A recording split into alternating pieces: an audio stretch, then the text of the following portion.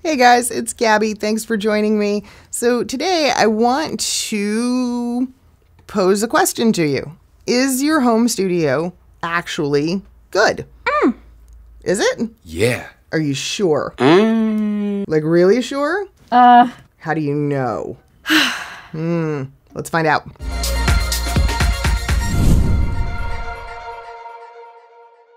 Like a lot of people, you went out, you bought gear. I know. If you've watched my other stuff, you know how I feel about this. You know. But let's assume you went ahead. You did it. Okay. I'll forgive you. It's okay. You went out, you bought a mic, you bought an interface, you bought, I don't know, some acoustic treatment, right? And you put it all together, you got some software, and effectively, you have a studio. It may not be top of the line, but it's a functional recording space nonetheless. But is it good? Is it broadcast quality?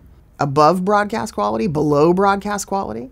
Does it sound right? Is it problematic? Are there issues that you may or may not even know about? How do you know? Here's the deal. And there's so much content on the web and in voiceover, just throughout voiceover, about studio and tech and gear that I know it can become completely overwhelming. But I'm a big believer in the ends justify the means. I don't really care how you got there. Okay, truthfully. I don't care what gear you bought. I don't care what you spent on it. The proof is in the sound. Is the sound quality good or not?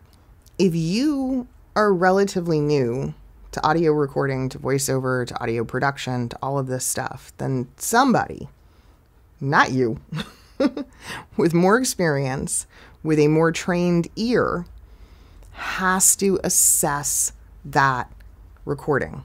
Something out of your studio, dry, raw, very raw, to help you determine if the sound quality is good, if it's usable, okay? And if it's not, what steps can be taken to improve it? There are people who do this. It's a really common thing, believe it or not, but it's not something you can guess, okay? There's no guessing in this. You have to know with certainty, because just because you went out and you bought the gear does not mean there's not an issue you're unaware of. And the last thing you want to have happen is that you start answering auditions or trying to build a demo or, put yourself out there in the voiceover world and then come to find out your studio sucks and you didn't know it and you kind of made a fool of yourself. There are loads of people in our business who offer studio assessments, and they're really accessible and really great people. So I'm going to give you some names. George the Tech Whittam. He is the dude that most people think of first. He has a really long-standing following in voiceover. He does these assessments, basically, where you follow the instructions on his website. He also has like a waiting list that's, I don't even know how many miles long, so you got to be patient because it might take him a while to get back to you. But you follow his instructions and he will get back to you and let you know, okay, here's your situation. Here's what I'm hearing. It's basically kind of a pass or fail sort of thing. Tim Tippett is another guy. He does a very similar thing.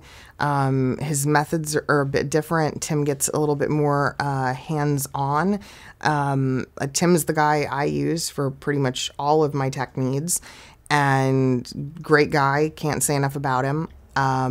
He's another one that I highly recommend. Dan Leonard is another guy who actually is partnered up on a podcast and on a YouTube channel with George Whittam. They do a bunch of stuff together. Uncle Roy at Antland Studios. Mike Delgadio from Booth Junkies, who you may know from YouTube. There and a lot of other coaches do as well who are less technical, myself included. I do what I consider to be a pass-fail. Now, I'm very upfront with people about saying it literally, I do a pass-fail grade on your audio quality, meaning if you fail, I'm going to refer you to one of the people that I just mentioned in this video. But if you pass, hey, yay for you, then you're in great shape. And that's sort of what you need to have happen at this point if you've already gone ahead and built a studio. Now, if you know somebody who works in pro audio and you trust them, great, you can go that route as well. I would caution that, you know, if it's one of those, hey, you know, my cousin's a musician, or maybe not. It's, again, what we do is a little bit different, and you want to make sure that you're meeting up to the standards that exist in our industry. So it's wise to have somebody at the very least who works in pro audio from an advertising or multimedia production background. That would be helpful. TV, film, radio, broadcast, that sort of thing. Somebody has to validate that studio that you have now built. That's your mission, because until that happens, you really don't know if what you've got is up to standard. Because realistically, if you don't, you're not going to book work, because here's the thing. Everybody else who's in the same boat you are and just built a studio, that's what they're doing. They're making sure that their studio is up to snuff. So yeah, make sure you do it. Thanks for watching, guys. I hope this video helped. If you want more on tech and studio advice, take a look at this video here. Well, I have a wonderful electronic invention I want you to see. It looks something like this.